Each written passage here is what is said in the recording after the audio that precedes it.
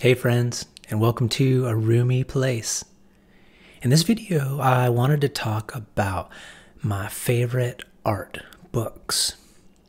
In the YouTube world, I'm most well known for art, or I guess teaching about art. And a lot of the ways that I've learned how to do art has been influenced by a couple key books.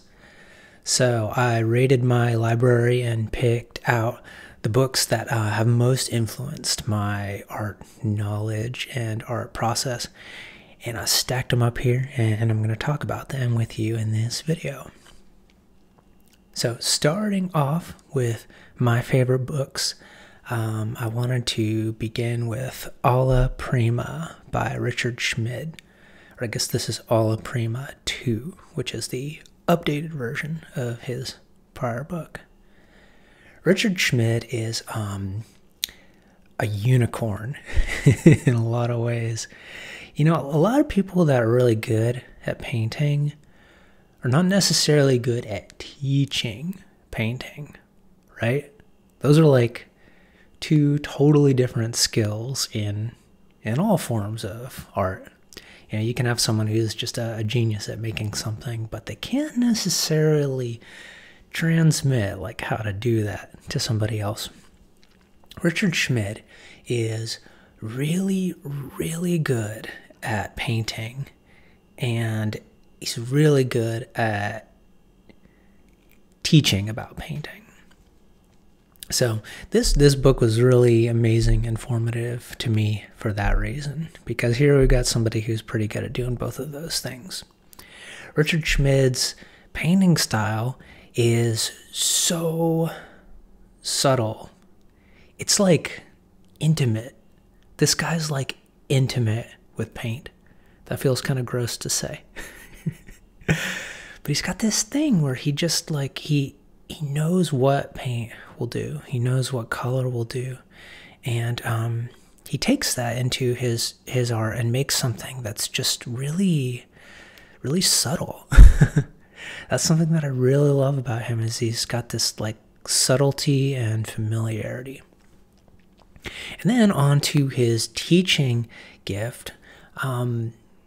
Richard Schmid is really good at making painting seem like a very simple thing, right? And painting is not simple at all, but somehow this guy's put like together a kind of conceptualization of how painting works that just gives you something to go off of, right?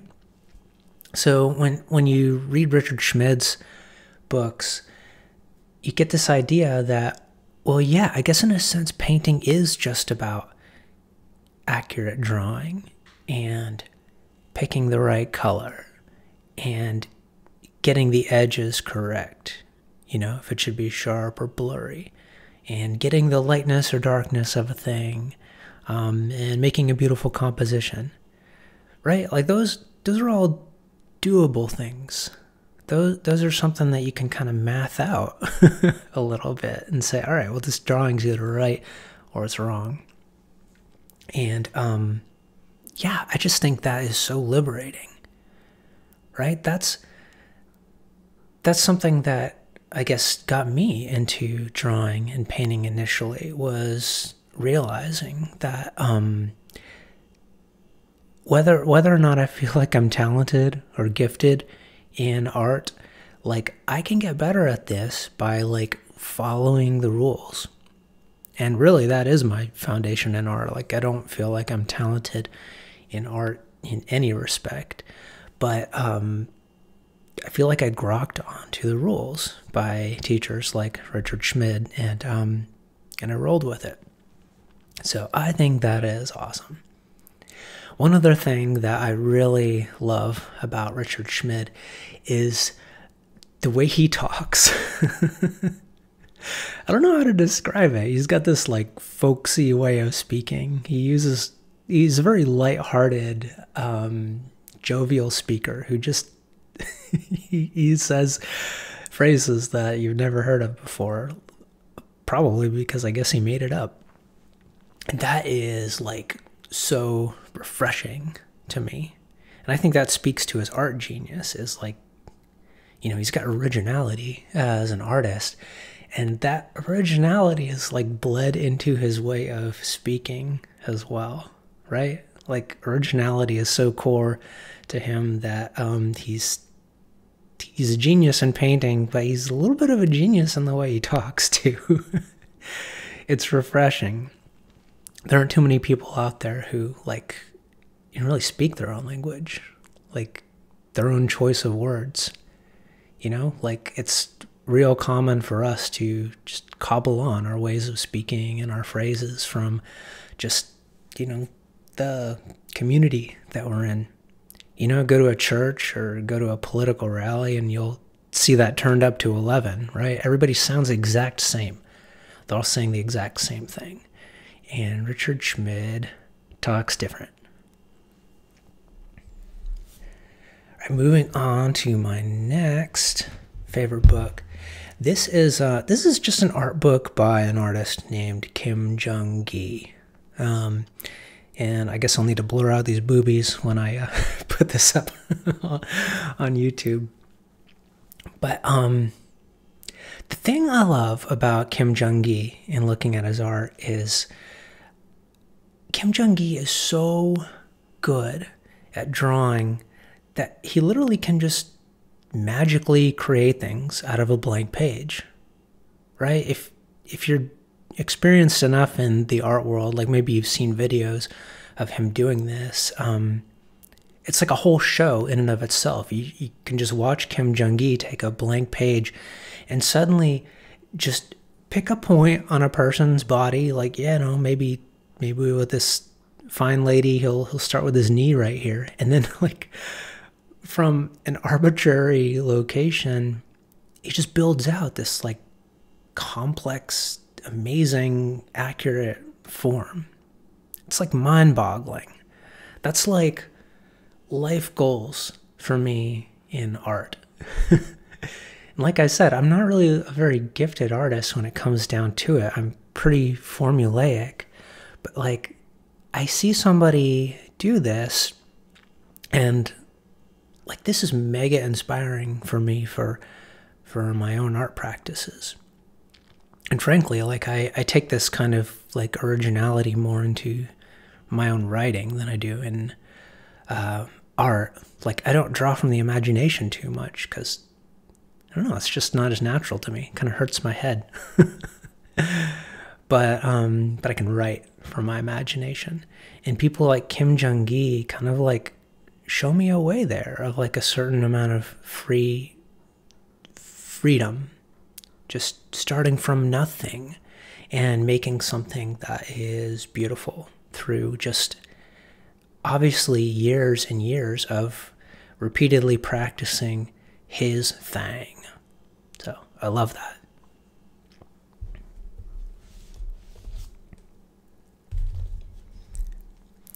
Another favorite book on the list, this is Steve Huston's Figure Drawing for Artists.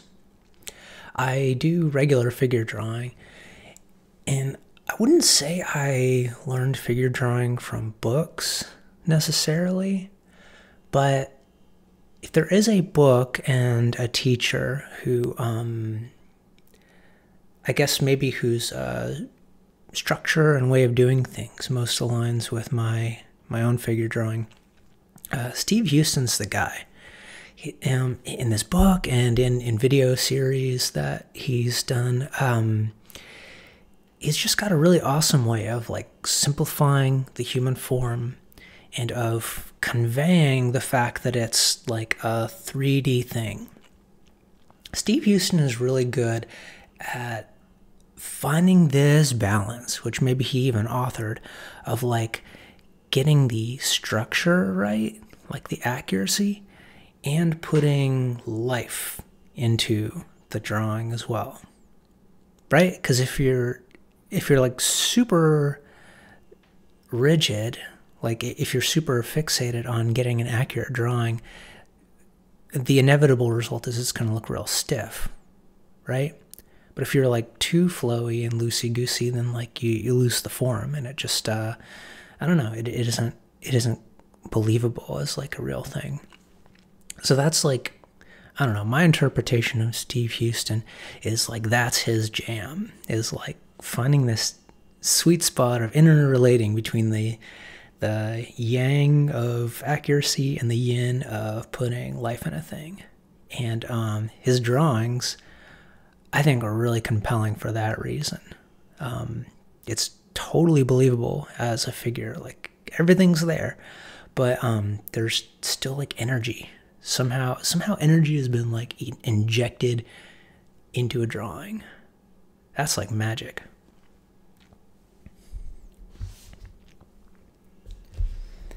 All right, my next favorite book apparently doesn't even have words to it.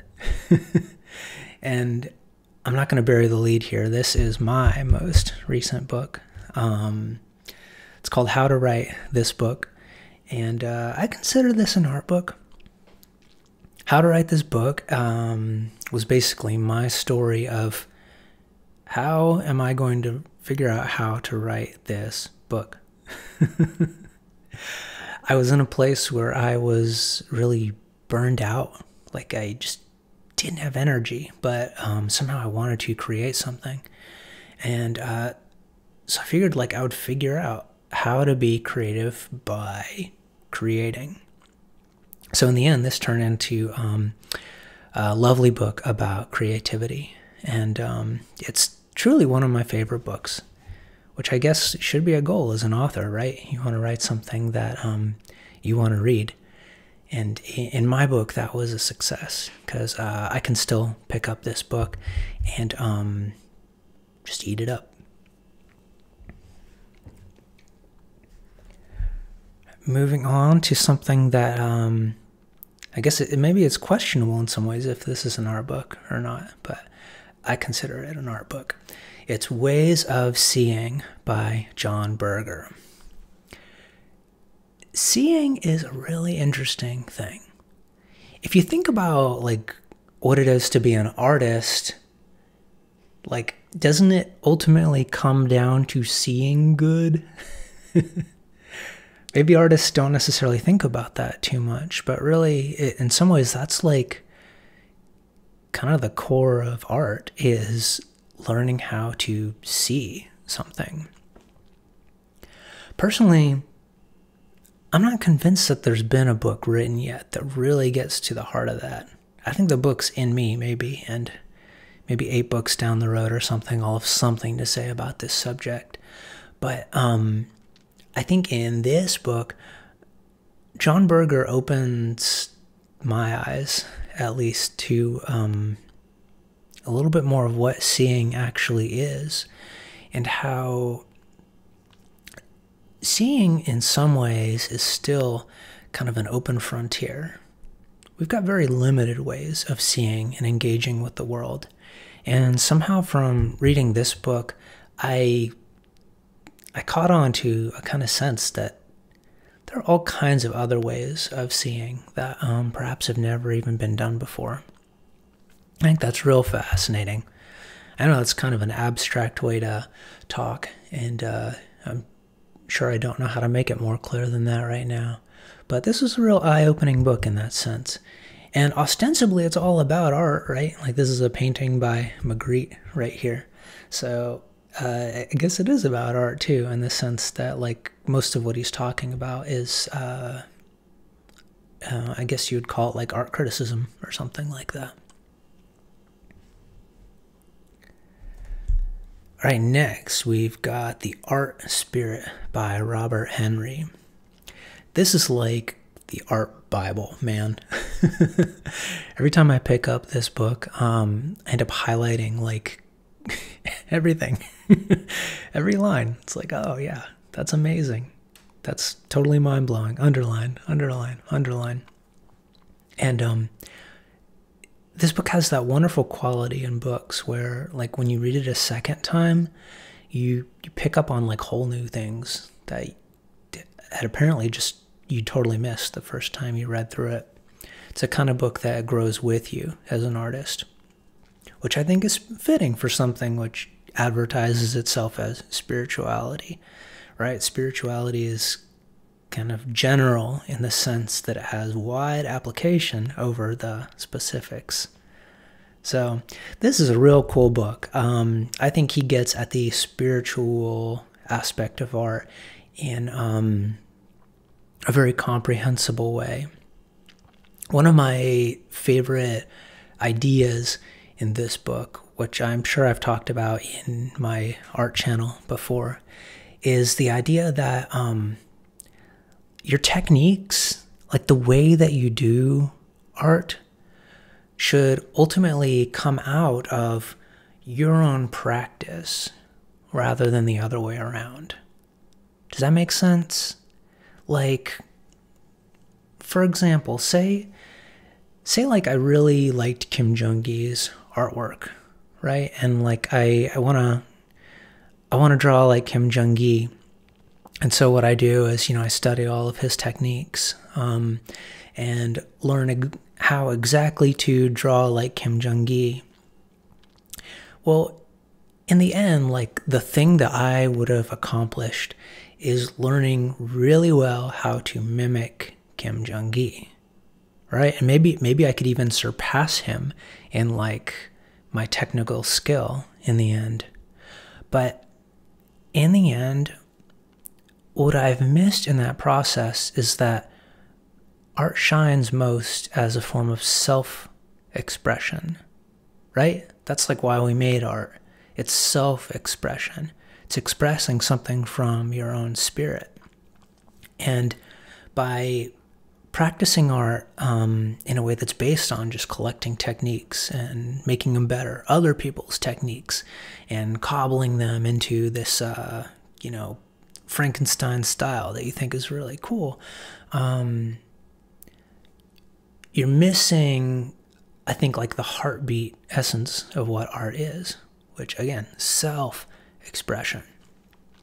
So the way Robert Henri frames the alternative is you do your own practice, right? You do your own thing. You follow what interests you. You paint in a way that interests you. And the techniques and like the ways that you do the painting, those will just emerge out of your own practice. The analysts will look at it and say, oh, these are his or her techniques by which they make this art in the specific way they do. But those techniques were not prescriptive for you. They were just descriptive of the thing that you were actually doing the whole time, which was just doing your thing. All right, so I've gone back up and I've raided my library because I knew I had forgotten some real important ones. So the next book on the list is called Zen and Japanese Culture. And I know that probably sounds oddly specific, but this is one of my favorite art books. Zen has a long history of association with creative practice. And one of the interesting things about Zen history is a lot of these Zen masters, after they had moments of insight or whatever, became like super duper creative afterwards. It's real interesting. So this book is about that, and a lot of the chapters are arranged in terms of, I guess you would say, art practices that are kind of special or unique to Japanese culture. So, they got a whole chapter on the Zen of sword fighting, the Zen of serving tea really good, stuff like that. In a similar vein, we've got The Zen of Creativity by John Daido Loori. In general, I hate books that have this kind of presentation, like cultivating your artistic life. That, usually that comes off as so salesy to me. So I don't know why I actually bought this book. But it turns out that he has some real interesting things to chew over. I don't know if I've really digested everything from this book yet, but in a similar vein to Zen and Japanese culture, and I think even with more personal specificity, John Daido Loori gets across some sense of like a practice that could connect you to the thing that you're making, right? So like, as a painter, I'm somebody who, you know, paints things, and I'm looking at a reference while painting the thing. And what I think this book is starting to get across to me is that developing an intimacy with the reference and the reference painter, there's a potential for like a greater and greater connection to the thing that you're looking at and painting, right? There's some kind of powerful intimacy that's available there. And he I think suggests to me like some other ways that would be possible in this book. So yeah, just the kind of thing I find real interesting. And then finally, dun dun dun, this is the GOAT, the greatest of all time. Without question, this is the most influential art book that I've ever read and probably ever will read. Drawing on the Right Side of the Brain by Betty Edwards. This blessed woman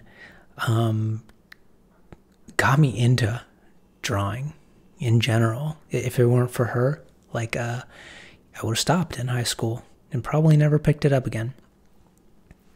What's really cool about this book is, just like the book that I started with, the Richard Schmid book, Betty Edwards makes it simple.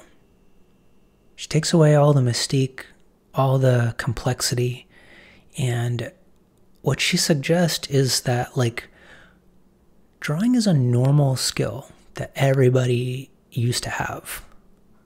Right? Suddenly it's just disappeared, and all of a sudden nobody can draw good no more. But like back in the day, like 150 years ago, everybody was a good drawer. And what she suggests is that's because they're drawing differently back then. And her whole, you know, I guess pitch is like drawing from the right side of the brain, which psychologically would be like, you know, if you get yourself like into a creative state, a flow state, you kind of shake off the rigidity of worry and correctness, and you just kind of do it, then all of a sudden, well, it turns out that drawing really isn't that hard at all. So she's got all these cool techniques for like shaking you into the flow state. She'll like make you draw something upside down so you can't really tell what it is quite so well. She has you draw the negative shapes of stuff, all kinds of techniques. But by gosh, it actually worked. I did it, and like I get it. Wow, like drawing isn't hard. It's just lines and angles. And like if you have a working set of eyes and like a hand that, you know, is an average amount of steadiness, then there's no limit to the skill as a draftsman that you can express, just as like, you know, you got the machinery for it, you know? It's like a totally demystifying way of looking at art, right? It's like, okay, it's simple. You just, you know, judge the angles, judge the distance, make the line. And it's crazy, man. She has you like draw a face at the beginning and then at the end, and you can like compare the change. That's always like a real wow moment. And for me, one of the biggest wow moments is like early on in this book, she has you draw your own hand. And like your hand, that's like the definition of a hard thing to draw, right? Like look at all these dangly things going all over the place. Like, how am I going to draw that? But by her technique of just get into the flow state and look at it and like draw the angles you see. Don't draw the hand, don't draw the fingers. You're not drawing hands or fingers. You're drawing this angle, and you're judging if the angle you drew was like the angle that you see. In the end, you end up with like quote unquote photorealistic hand, right? Like an accurate drawing of a hand, even though that's the hardest thing that you could possibly draw.